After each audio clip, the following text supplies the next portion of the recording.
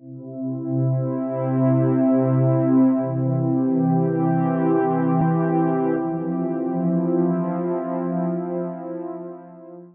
everyone. In this video, we are going to understand how we can add our vCenter server with our view administration without using Composer. So if you don't have a Composer in your environment, you can follow these steps in order to add just the vCenter server so that you can provision the virtual machines, the VDIs for the user. Let's start with the demo here.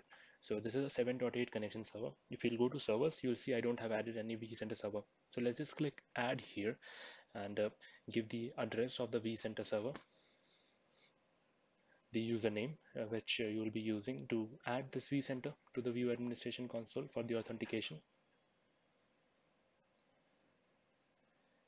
You can specify the password. Currently it's using 443, which is a default port. So if you want to change it, you can do that as well. All these settings are pre-configured, but in case if this is different for your environment, you can make these changes and hit next. So let's just hit next here.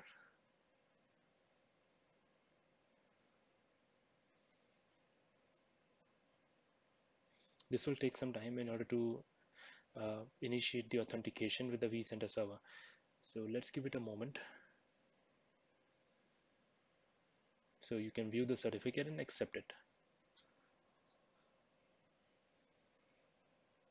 Yeah, you don't need to use a composer, so select the first option as it is already selected. Hit next. Just make sure all these both the settings are enabled. It will take a moment to populate this information. So once this is done, you can just click finish. So this will take a moment to enable these options. So currently the storage accelerator is selected as no. The reason I don't want to use it in my environment, but if it is a requirement for you, you can just enable that as well. And the space reclamation is enabled in me, so that in my setup, so that in case if I need to use the space reclamation, and we you can use this feature to contact the vCenter server. So now it is being added. You can see the values here. The VCSA is configured correctly. So these are this is the only step that you need to follow if you want to add a vCenter server. So it looks good from here. Thank you for watching this video.